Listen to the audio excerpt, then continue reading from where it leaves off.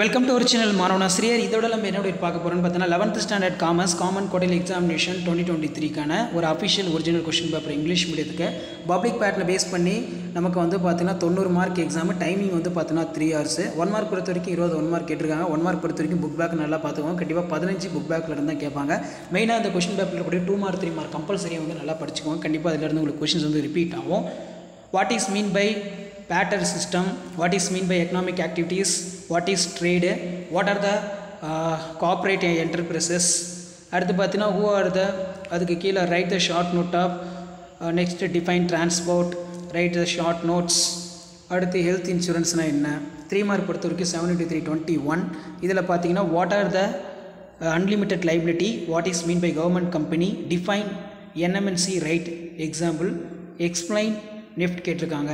National electronic fund transfer, difference between where houses where and ஃபாரஸ் receipt, right a note of IRDAI, what are the types of furnishing, அடுத்து வந்து பார்த்தீங்கன்னா what are the content of partnership Tide. 5 mark பொறுத்த வரைக்கும் 7 × 5 35.